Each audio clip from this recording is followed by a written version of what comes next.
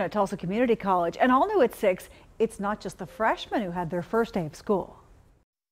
Excitement for the future, excitement for what their career and educational goals are. Freshmen at TCC have their sights aimed high. Biotechnology. But that doesn't get rid of the first day of school nerves. Nervous, but yet excited. In the transition to college life, new students at TCC aren't alone. Everybody's learning today. Because they're not the only new kid on the block. Dr. Lee Goodson took over as TCC president just weeks ago and spent this morning in her students' shoes. And I think it's the same thing for me in terms of my new presidency and a lot of ideas about where we're headed with Tulsa Community College. And like many of these freshmen, It's my favorite subject, so it's good. she has her sights set on the future.